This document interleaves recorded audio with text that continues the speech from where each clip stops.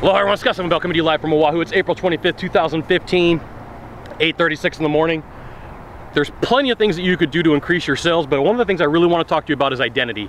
And when you take a look at what people do, it's important to take a look at what they find important. So for me, I'm going to give you a couple of examples for me, and then you could take away to figure out and look at ways to build the rapport and ways that you're doing stuff that you do, okay? So first thing is, like, you know, I love to wear Aloha shirts, and I have one brand that I buy specifically, and that's Ren Spooner. And so, I mean, if you were going to talk to me about anything about Aloha shirts, just know that that's the brand that I'm going to talk about. You know, the other thing is, you know, I spend a lot of time out in Hawaii, so I have this idea, this concept built about, you know, things that are cool out here. And there's definitely plenty of things that you could talk to me about Hawaii. I could probably talk to you about all day long, you know, between the islands and the cool places to go. I was just over at Ted's Bakery in Sunset Beach, you know, places to eat. Now, that brings up another point, is like places to eat and things that people enjoy. All of these little tiny chains of incidents build a sphere around somebody. And, you know, for you to figure out how you're going to sell to them and how you're going to get them into the process and what they're going to do, you take a look at all those things that are involved around that process, and you could talk about a couple of those things to get the person engaged. Now, you don't have to talk about all of them. There's probably like 50, 60, 70 things that make up my identity, 100, 1,000, whatever it is, but I only need a couple of them that are going to, you know, grab me in and have overlap, that are going to have that conversation. Now, here's the thing, you can't fake it. So if you don't know anything about that identity, the better thing to do is to ask questions than it is to assume, because then that person's gonna go, why are you faking it? Like, they're not gonna say it to you, word to word, they're gonna think it in their head. They're like, why are you faking it? Why are you creating problems for yourself?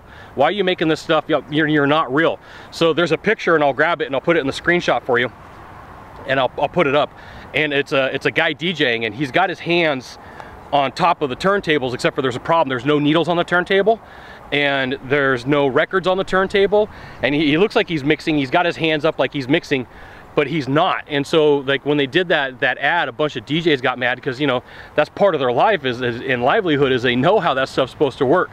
So there was a mismatch of identity, and a lot of times, like advertising and salespeople, they don't understand how important this concept is, and they'll mismatch. So they'll think that one thing is going to lead to another, and it really doesn't. So pay attention to what people build around themselves.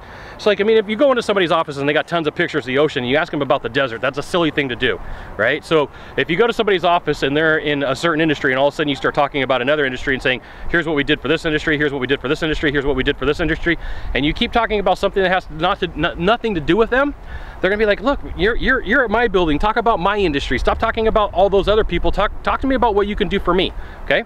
So pay attention to what you're doing with identity, because it'll really help you out. And just, you know, when you meet people and when you look at them, here's what I do, is I like to size them up. I look for symbols. So the first thing I do is I look for symbols. I'm like, do they got a Nike symbol on? Do they got a Reebok symbol on? Do they have a Burberry? Are they wearing a Rolex, or are they wearing a Casio? I mean, my Casio has been over here so many times, and it's been everywhere that I travel. This thing's a tank, right? And people, why don't you wear a nice watch? I'm like, well, I don't have to worry about anything out here. If I bang this up against a rock, who cares, right? So that's part of my identity. The way that I wear flip-flops, or slippers as they call them out here in Hawaii, it's part of my identity. I like to wear shorts everywhere that I go. I don't like being cold. These are all things that build up about me, and you should pay attention to what goes on to the person around you. Just start sizing people up and taking a look at them. What kind of shoes do they have on? And I'm not being like, don't be judgmental. That's not what I'm saying. I'm saying take a look and see what it is that they make decisions on, and how they are. And then that'll help you build the sell. And the reason it'll help you build the sell is it'll give you like something to talk about. It'll give you ideas about how that person makes their decisions and their processes. So, like, if I showed up in one of my custom suits, I paid a lot of money for my custom suit, so I'm not going to wear a cheap tie with a custom suit. I'm not going to wear cheap shoes with a custom suit. It just doesn't make sense, right? So they can spend a ton of money on a suit only to wimp out on the tie, and wimp out on the shirt, and wimp out on the cufflinks. Right? At that point, you would have definitely things to talk about with me. And, you know, if I'm dressed like that, there's definite anchors and things that you can talk about and relate to, versus when I'm out here on the beach and I got the Aloha shirt on, I got the slippers, I got the shorts, you know, I got the sunglasses so that I can see. But there's definitely a lot of things that you could pick up from identity, okay? Now, if you could do a small favor for me in the box down below, leave a comment, question, or story, that'd be fantastic. To the right or to the left, there's a subscribe button. Subscribe, and then send it out to all your friends via StumbleUpon, Facebook, Twitter, LinkedIn, Google+. Scott Sylvan Bell coming to you live from Oahu. We'll see you soon. Thanks for watching. Aloha.